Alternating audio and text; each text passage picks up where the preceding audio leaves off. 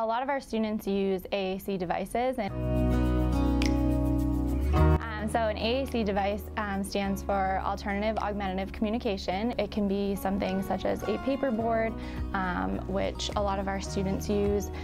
They're just like laminated picture boards. We have mid-tech devices, which are buttons with like a one-hit message to provide verbal output, or speech-generating devices, which are high-tech devices, oftentimes an iPad with an app on it that provides verbal output and can be customized to the student's individual needs. It's so rewarding to see when they're using the device successfully and when they're learning new language and they're able to use it across their day with different communication partners, and you can just see how effective the device is in just an effective communication method for them.